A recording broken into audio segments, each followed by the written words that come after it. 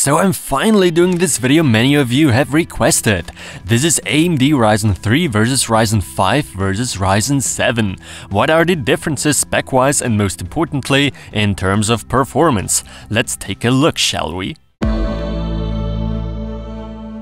So right away, let me tell you, the Ryzen 3 is a 4-core 4-thread CPU, while the smallest Ryzen 5 model features 4 cores as well, but has SMT, simultaneous multi-threading, therefore 8 threads.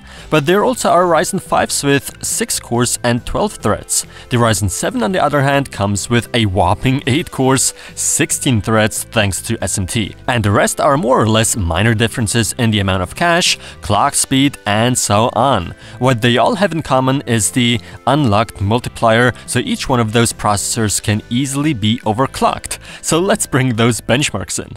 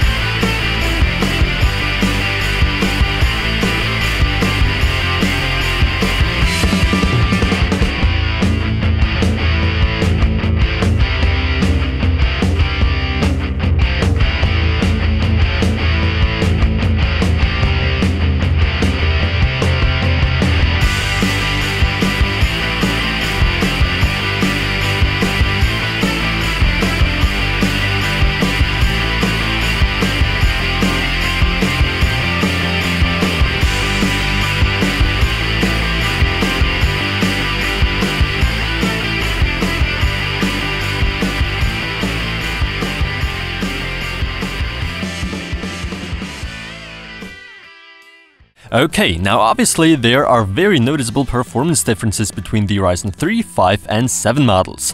In some aspects and games more, in some less.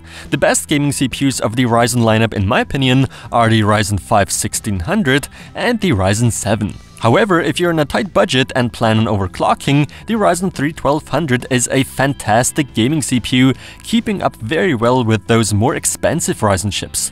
Of course, all the CPUs in my charts can be overclocked, but the Ryzen 3 1200 has a phenomenal price-performance ratio. However, you'll only unleash its true power when overclocking it. Now I know, you don't need to tell me I have a GPU bottleneck there with my GTX 1070 at those graphics settings. Yes, I know, and I will try to eliminate that issue in the very near future. FPS differences are still visible though, and proves a Ryzen 3 runs very well with a GTX 1070 and anything that offers less performance. If you ask me, I personally would avoid the Ryzen 5 1400 at this point. Get the Ryzen 3 1200 instead, also no need to get the 1300X. It's only clocked a little higher, something you can easily do with the included stock cooler.